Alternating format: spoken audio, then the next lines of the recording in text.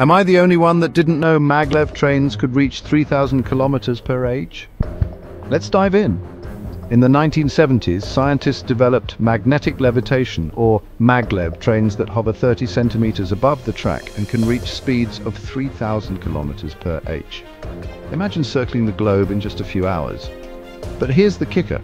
Why aren't these trains everywhere today? Maglev trains eliminate friction using magnetic fields, which makes them incredibly fast and efficient. They could have revolutionized transportation. So what happened? By the late 1970s, the oil and automotive industries saw maglev trains as a massive threat.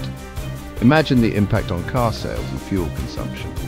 The project was strategically suspended and the technology was left in the shadows. Fast forward to today, and countries like China and Japan are bringing maglev trains back to life. So what's holding the rest of the world back? Is it still the influence of oil and automotive industries or something else? What do you think? Can maglev trains change the world, or will they always remain just a dream?